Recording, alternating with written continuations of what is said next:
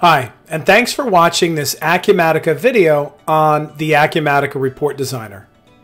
So the Acumatica Report Designer is a separate utility that allows you to design new reports and edit existing reports. So the first thing we need to do is install it. While Acumatica is 100% web-based, the Report Designer and the Device Hub are Windows-based. So we'll click on our 2019 R1 installer, and we'll select Next and accept the license agreement. So let's install the Report Designer.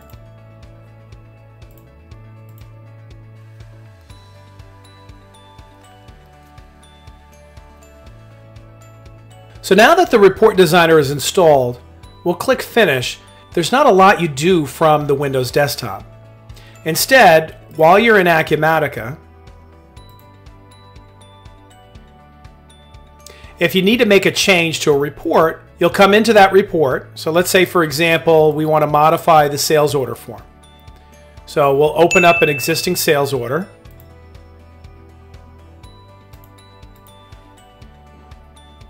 And while we see the report on the screen, if you click on the pencil up here, this is your parameter screen. There's a few tabs here where you can select your parameters. Normally when we print an order, the order type and the order number are passed along, so we typically don't fill this in for the sales order report.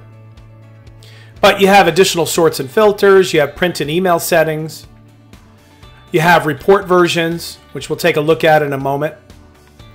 But up at the top, if you have the rights, you can click on Edit Report. Now the rights are to add the user to the role Report Designer. So you'd go into Users,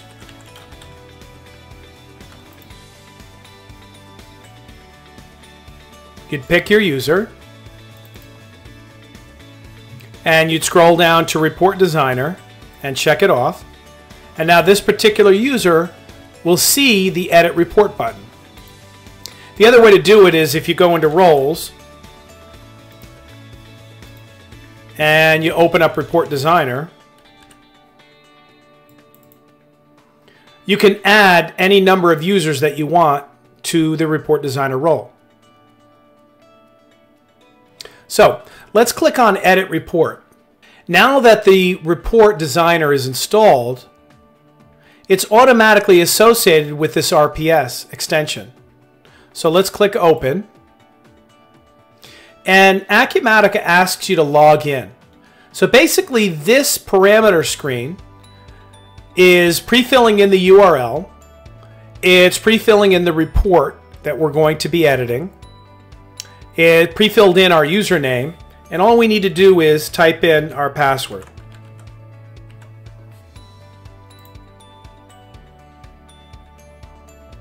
So this is the Report Designer. So just to get a general landscape of the Report Designer, what I like to do is I like to split screen with my existing report.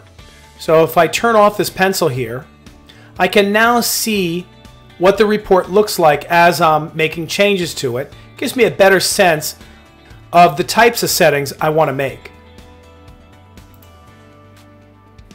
So at the top of the screen, what you can see is your menu items. We have our normal file commands, which we'll get to in a second. We have Build Schema. Let's take a quick look at that. So what this does, and this is similar to our generic inquiry video that we've done, this lists all the tables that are part of this report, their joins, their relationships.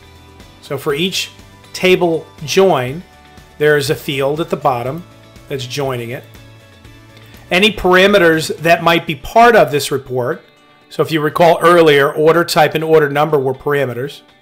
If there's built-in filters, and certainly if you have parameters, you're going to have filters because you're going to pass the parameter as part of the value to these fields that you're filtering.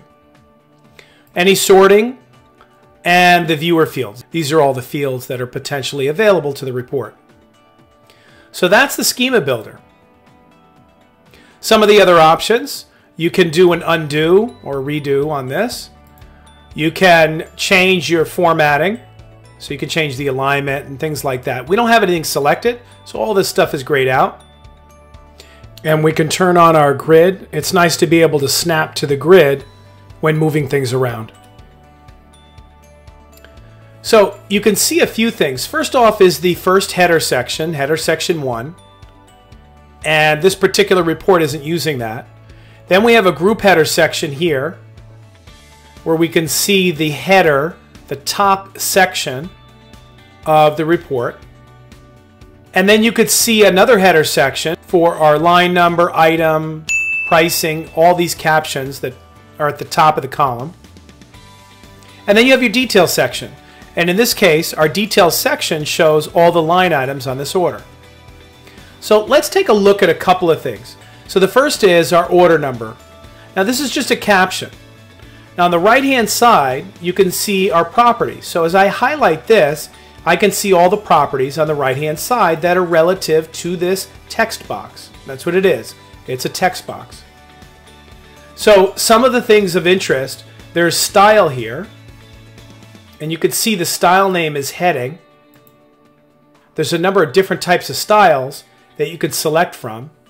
So if you're trying to make a field look just like this one, you might take a look at another field, find the style name, and then simply match it up here. So this way you ensure that your fonts are delivered the same way that you want. So if I take a look at this up here at the top, the style name here is called document name. You can see that selected there. If I needed something else to look exactly like that, rather than go through, pick all the different colors and the fonts and the alignment, the style name has all that stuff baked right in. So if we go back to order number, you can see different parameters such as wrap text, whether or not we allow multiple lines. It's not really applicable here because it's just a one-line caption. Whether or not this field is visible, we can turn it off and on. We can also have a visible expression, meaning if a certain value exists in the database, then it can make this field appear or not appear. And that's very useful in many situations. You may hide some fields based on the condition of this order or some of the elements related to this order. One example might be less discount. So this is visible only if the page index equals the page count, meaning it only shows up on the last page. And you could see that about all these other fields too. They only show up on the last page, which makes sense. The other thing we can see if we move to the right of order number is a field that includes data from the database. So over here, the style name is heading 1, and here's the value that we're pulling out. So if we drill into this field, we can see a formula editor, and this one's as simple as it gets, equals this field. So how do we find this? So this came from the sales order table, and if we scroll down, we can see order number. And basically what we did is we double-clicked on it, and the field appeared in our formula editor. So now we don't want to leave this. We'll take it out for now. But you can see that this is already set up. But there's other things you can do with this. There's many different functions you can do. Here are some variables, such as the line number. Variables can be passed throughout the report from section to section. This allows us to aggregate data. So I can take the average of a bunch of records, or the total count, or the max value.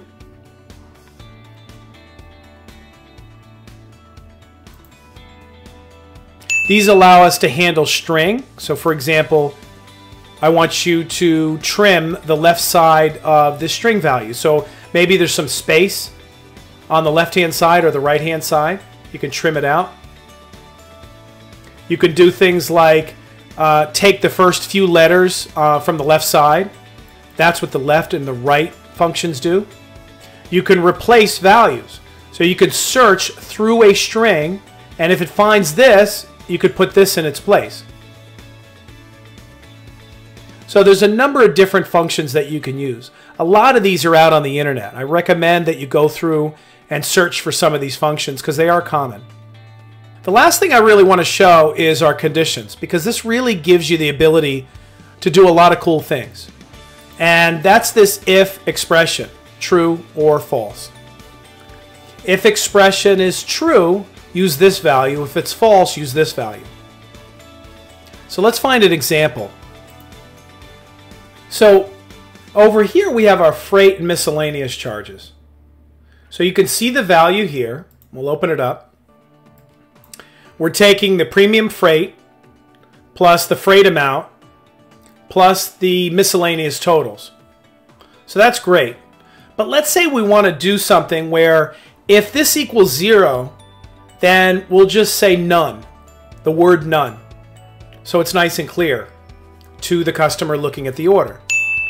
So what we can do there is click on Program Shortcuts. We're going to replace. I'm going to leave this up here for now so I can start to type.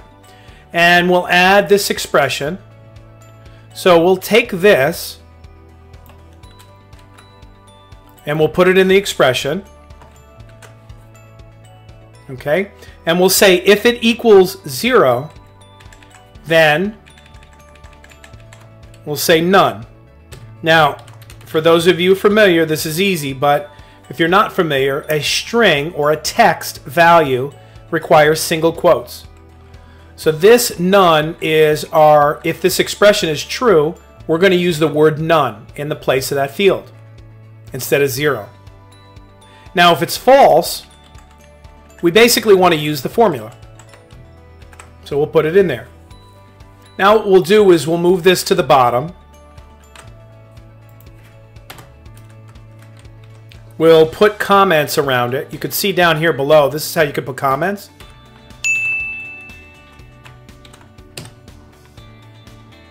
We'll clean it up a little bit. And then we'll click Validate. Now we'll click OK. And now we've made our first change. Now I want to make one other change so that it's obvious. What we'll do is we'll put a new caption on the order.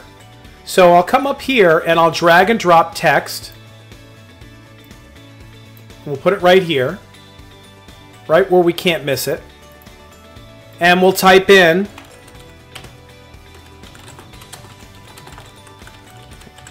a self-serving plug. Make it a little bigger. And then what we could do again is under style name, we could pick the same style name as the document name. So we'll come over here and we'll find it. Make it a little bigger. Now, in order to save this, we have two options. One of them is simply enough to say File Save. However, I recommend a better option. And I recommend you do this all the time, and that is Save to Server. And what that does is it saves it, but it gives you the option to get this dialog box, which allows us to save it as a new version. So what I'm going to do is I'm going to call this Conditional Freight and Cloud9 ERP. And then I'll click OK. And what's nice about this is I can always roll back to a previous version. So let's click OK on this. Now Acumatica does all the work.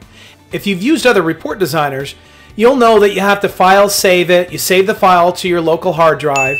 Then you have to get that file over to the ERP server and you have to publish it, and it's a whole process. But with Acumatica, as soon as we save it, in this case we saved it as a new version, it immediately goes right over to the ERP system on the web. So let's make this bigger. And if we go back into a sales order, we open it up and print it. We can now see the two changes we made. First off, we have our caption up here. And at the bottom, it's showing freight and miscellaneous. So it's showing $13.45. Now let's go find a sales order which has 0 freight on it.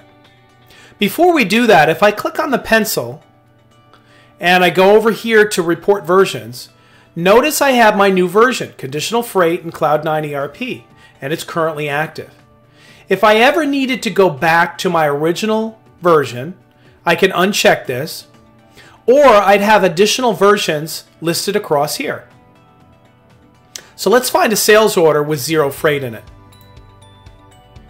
So we'll click on status. What I'm looking for is just an open sales order that I can make changes to it. We'll open this one up.